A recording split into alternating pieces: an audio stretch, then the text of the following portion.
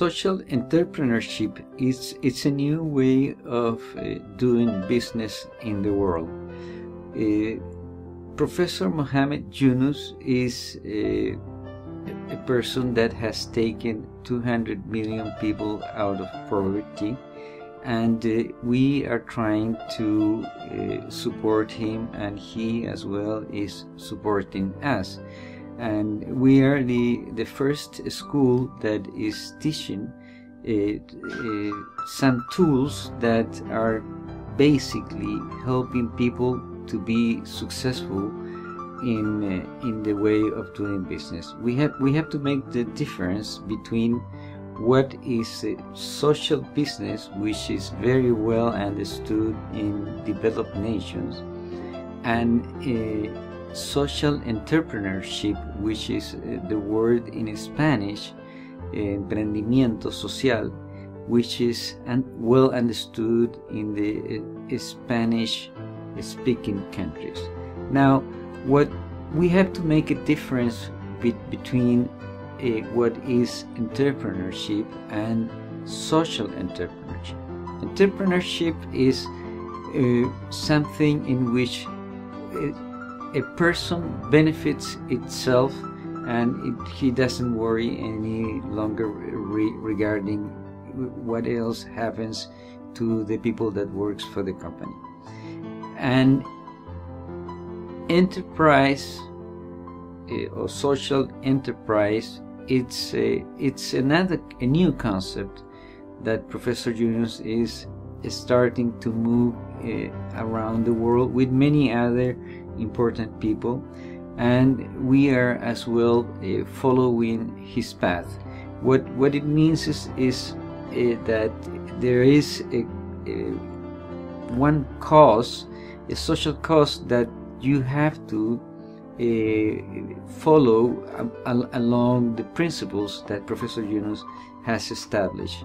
And if we want to try to understand why most developed nation or emerging nations cannot prosper or turn into a developed nation, it's because they don't understand the concepts that he's trying to spread all over the world.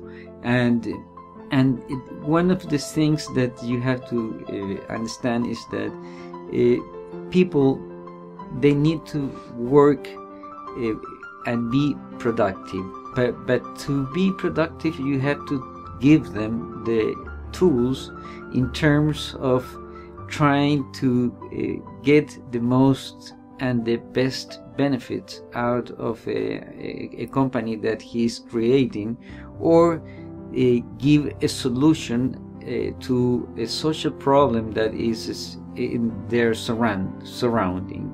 And what we do is basically try to go along with the principles that Professor Yunus is trying to give towards the world, and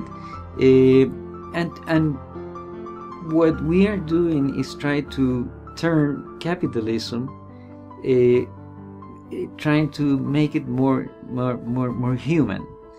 The most important asset in a company is the human being, and we have forgotten that. So if we want to talk morally or ethically in terms of what is happening, is that there's no justice and peace in companies, because we have gone towards the rules that they need to be practiced in every company in the world. And when we talk in many companies in the world, we understand that Professor Yunus has been able to take this concept to many multinationals and companies and universities around the world, because for our understanding is that when we do something, we must leave a legacy in this short period that we live in the planet. And the only way that people can remember us is doing something good for the humanity. And if we want to know some of the universities that are practicing this, is University of Glasgow, McGill University in Canada, HEC Paris, Bocconi, and many others. And if you want to try to find out which companies are doing this as well, multinational companies in the world, we have Renault, Citroën, Volkswagen, Nissan, Toyota, Procter & Gamble, and many other companies that they do not come out to my mind, because every day more and more companies are adding up this way of thinking and trying to make more people to be satisfied in terms of trying to enjoy life, which is very short. So we are trying to make the difference between what is a philanthropy. Philanthropy is to give money to people, but that money just you give it and it goes away, it vanishes. Rather, in the other way, what we do is we give tools to people so they can do business in the right manner, so they can worry about several problems that we have in our societies that neither the public sector or the private sector cannot solve. So when the question comes out of the model that we use of maximization of utilities, minimum investment and reduction of cost, in developed nations they understood that when they talk about that, they have to invest money in the company. We understood all the contrary. So what we have to do is understand that the human capital is the most important asset in the company, and we need to change the way that we do things.